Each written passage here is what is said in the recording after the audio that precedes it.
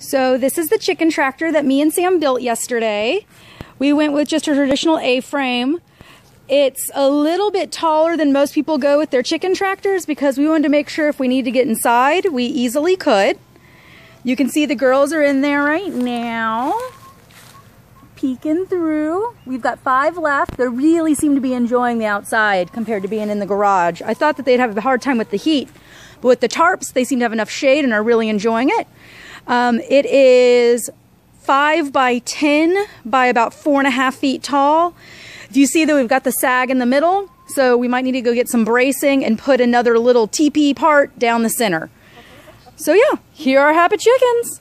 And here's Red. Hi, Red. What you doing? And Miss Bumbles. Happy chickens.